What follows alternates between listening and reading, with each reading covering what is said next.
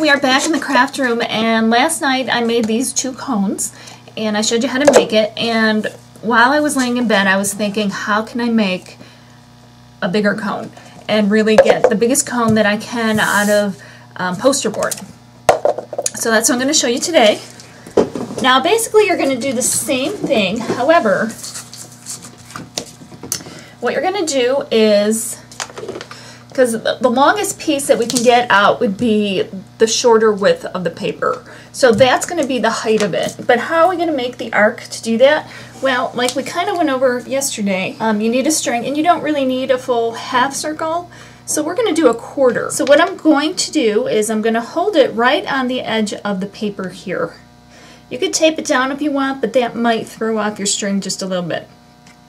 And I want it tight so that the pencil, which is here at the very tip, stays tight. Okay, so that will give us a good arc. So all you're going to do is you're going to come around, and you want to hold your pencil very straight. And now you have your quarter circle. But all you're going to do then is cut it out. Okay, now we have a really big piece to make a cone. And we still have some scrap pieces where you can make, you know, a bunch of little cones as well. I have my hot glue at the ready. Just kind of give it a test and see. Start rolling it together. And I think that's going to be a really nice big tree. So I'm going to even out the bottom.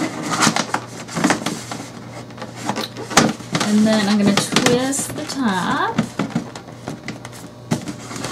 And then I'm going to just put my hot glue in place. I'll start at the bottom just to kind of get it started to tack it while I hold everything else in place. And as much as I'd like to get this perfect, I never do. But I decorate it so it never matters either. So do the top.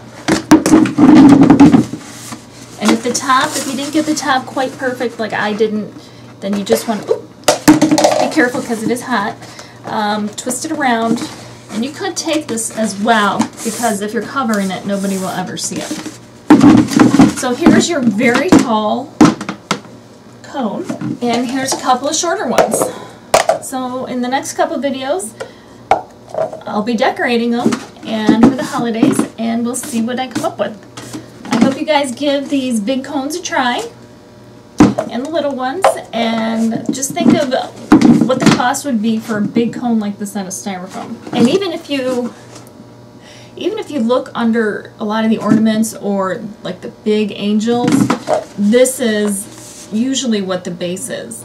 So you could make a big angel or all kinds of things off of this base. So I hope you give it a try.